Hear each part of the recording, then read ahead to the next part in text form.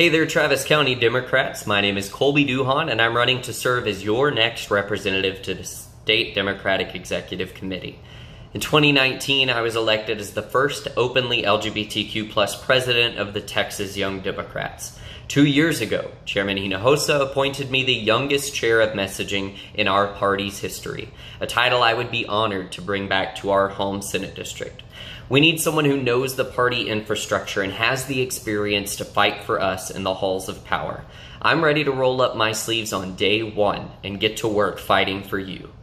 Elected officials and leaders in our community have overwhelmingly endorsed our progressive vision for SD 14.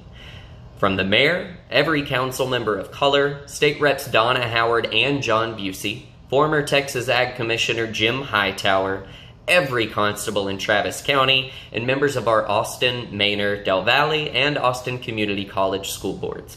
Not to mention the presidents of the Black Austin, Austin Young, and Austin Tejano Democrats.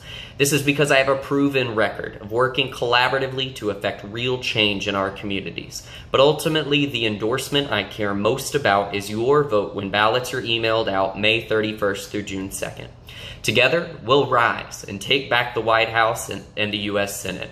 We'll hold the balance of power in the Congress, and most importantly, we'll seize control of the Texas House of Representatives and give Texas families a government they can be proud of. As one of the bluest counties in the state, we have the power to lead the way, and I'll be damned if we don't take the opportunity.